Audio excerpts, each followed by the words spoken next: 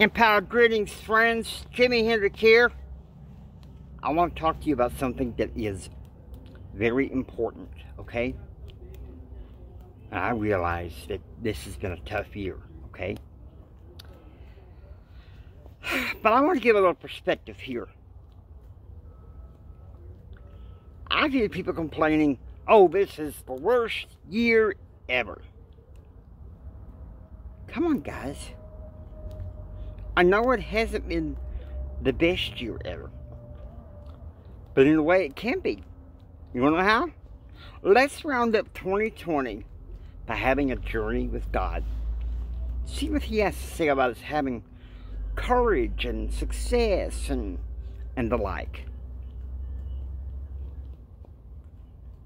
It's funny. I was listening to some Christian music, old school Christian music, from back in my day and when I was in college in the 90s. And you know what's interesting is I got reflected on how to once again have a journey with God. And we can have this to round up 2020.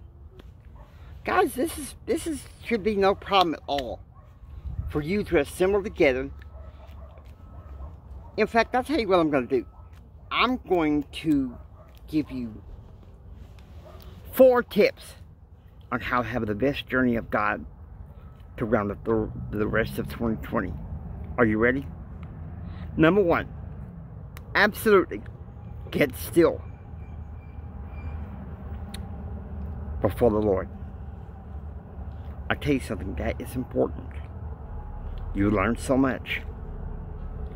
Back in 1996, I had a dream of a bird. I was the bird. I was trying to get into 3 sacks to get some food. There were 2 sacks. 2 sacks I went into first. Each time a fellow bird pecked me out. I went into the 3rd sack and got food. It took. Now back then I thought that it was meant that I was to marry my ex-wife after 2 bad relationships.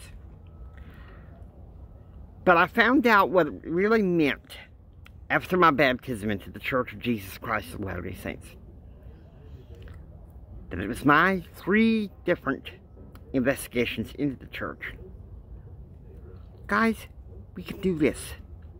We can be on top of our game. Okay? Number 2, be close to the words of the prophet. Okay?